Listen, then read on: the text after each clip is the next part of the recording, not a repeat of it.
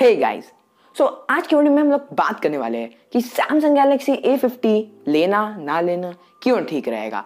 And अगर आप Samsung Galaxy A50 लेने के लिए कंसिडर कर रहे हैं तो हो सकता है इस वीडियो को देखने के बाद आपके थॉट्स बदल जाएं। सो हे, मेरा नाम है आदित्य, आप देख रहे हैं अभी पता नहीं क्या नाम है मेरे चैनल का। Let's get started. सो इस वीडियो में मैं सैमसंग A50 को Redmi Note के 7 Pro से कंपेयर करके आपको प्रूव करूंगा कि why it is not worth your money. सो बात करते हैं सबसे पहले सैमसंग के इस मोबाइल की कुछ अच्छाइयों के बारे में। सबसे पहले अच्छाई जो सैमसंग के इस मोबाइल में है वो है इसका डिस्प्ले। इसका डिस्प्ले एक एमोलेड डिस्प्ले है, जबकि Redmi Note 7 Pro में आपको एक IPS LCD डिस्प्ले मिलता है and AMOLED is much better. Yet आप आज तक अगर आप मिड रेंज फोन यूज कर रहे हैं, सैमसंग के नहीं नॉर्मल मिड रेंज फोन अलग कंपनी के, तो आप एक IPS LCD डिस्प्ले यूज कर रहे हैं। And I don't guess a normal consumer minds the difference of N AMOLED display and N IPS LCD display.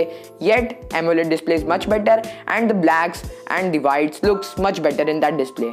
And बात करते हैं स्क्रीन टू बॉडी रेशियो के बारे में, तो दोनों में एक आपको डॉट वाली नॉच मिलती है, बट ये सैमसंग ने अपने जो डिस्प्ले है उसको ज़्यादा अच्छे से यूज़ किया है एंड अपनी जो नॉच, अपनी चिन है नीचे एंड अपना जो बेजल्स है ऊपर नीचे वो सब कम लगाई है, जिसकी वजह से आपको एक better screen to body ratio मिलता है और ज़्यादा सुंदर दिखता है सामने से आपका फ़ोन सैमसंग का A50 in comparison to Redmi Note 7 Pro। अगली बात करते हैं हम लोग, डेडिकेटेड सिम स्लॉट आपको एक देखने में मिल जाता है एंड Redmi Note 7 Pro आपको मिलता है हाइब्रिड स्लॉट। मुझे तो इसका मतलब कुछ इंपॉर्टेंट नहीं लगता है एंड लेकिन कई लोगों को लगता है, मुझे नहीं लगता है, बिकॉज 64GB और 128GB ऑफ स्टोरेज तो अवेलेबल है variants and these are more than enough for storing anything as far as I guess. आगे आते हैं फ्रंट कैमरा। 25 मेगापिक्सल का जो फ्रंट कैमरा आपको सैमसंग गैलेक्सी के A50 में मिलता है, That's much better than Redmi Note 7 Pro's 13 megapixel front camera. उसका डायनेमिक रेंज बहुत बढ़िया है, उसकी डिटेल्स अभी उतनी अच्छी नहीं है बट सॉफ्टवेयर अपडेट के साथ ऑब्वियसली बेटर हो जाएंगी। सो हाँ, 25 मेगापिक्सल वाला फ्रंट कैमरा आपका काफ़ी अच्छा है।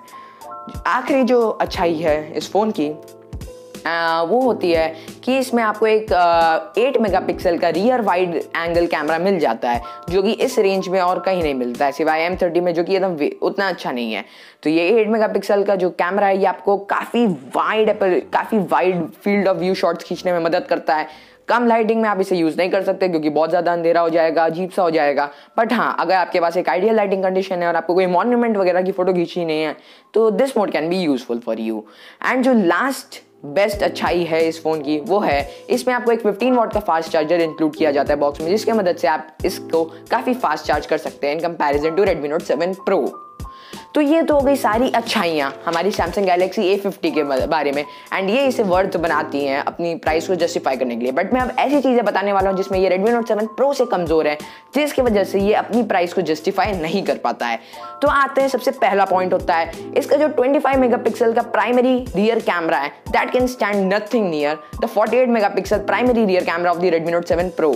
बिकॉज जो Redmi Note 7 Pro का 48 मेगापिक्सल का प्राइमरी रियर कैमरा है, that can capture much more details in comparison to this camera. Dynamic range दोनों की एक जैसी है। पोर्ट्रेट मोड में आपका काफी ज्यादा अच्छा Redmi Note 7 Pro परफॉर्म करेगा। मैंने कैमरा सैंपल्स तो आपको दिखाई दिए होंगे। सो उम्मीद करता हूं आप समझें कि Samsung Galaxy A50's rear camera can stand nowhere near.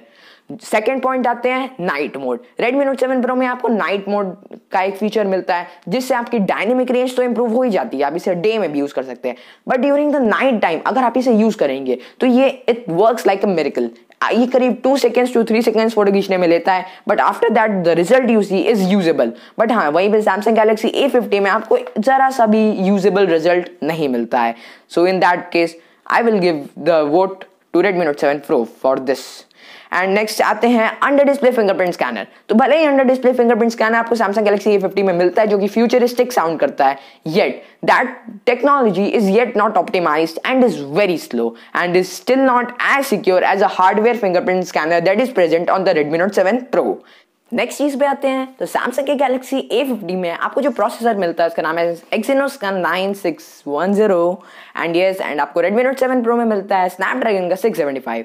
So Snapdragon का 675 and these both are kind of similar. थोड़ा सा 675 आपको डे टू डे परफॉर्मेंस में बेटर देगा, but when it comes to their GPU, that is the graphics processing unit, उसमें आपको एक माली का जीपीयू मिलता है सैमसंग गैलेक्सी A50 में, एंड आपको Redmi Note 7 Pro में मिलता है Adreno का 612। Adreno का 612 जो है वो है much better than the Mali GPU on the Samsung Galaxy A50।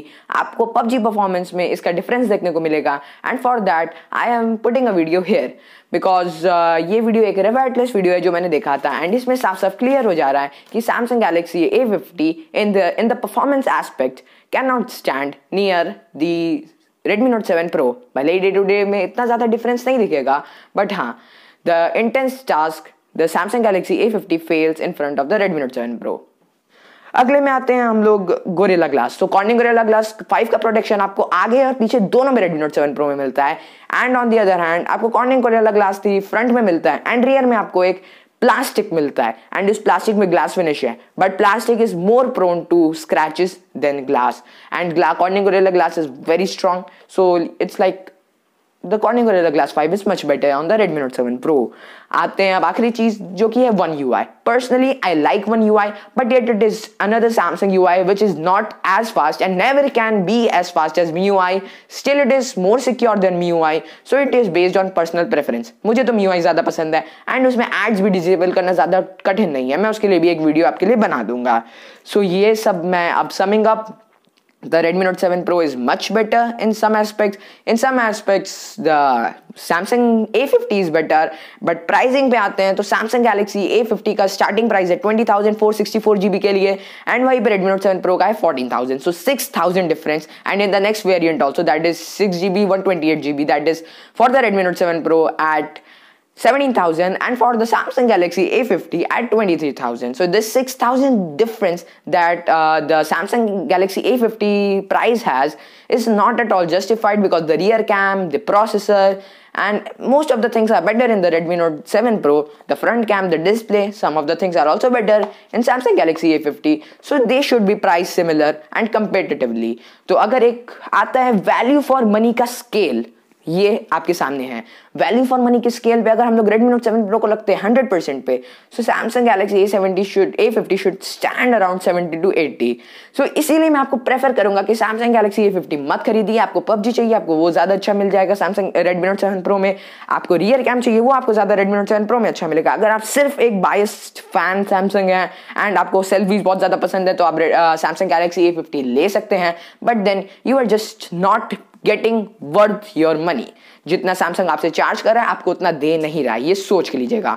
सो मैं इससे ज्यादा अपने वीडियो में और कुछ नहीं बोलना चाहता। I am sweating because I have close the fan, and मेरे मेहनत की है तो प्लीज सब्सक्राइब कर दीजिएगा। मैंने की है मेहनत। एंड पिछले वीडियो में मैंने कहा था कि Redmi Note 7 का जो 2 कलर्स नहीं मिल रहे थे छोटे वेरिएंट के लिए 10,000 वाले, वो मिल गए हैं। सो I am sorry for that, apologies, but first cell में नहीं मिले थे इसलिए मैंने ऐसा बोला था, and that was a correction from the first video. So that's it, that's all for this video. Goodbye for now.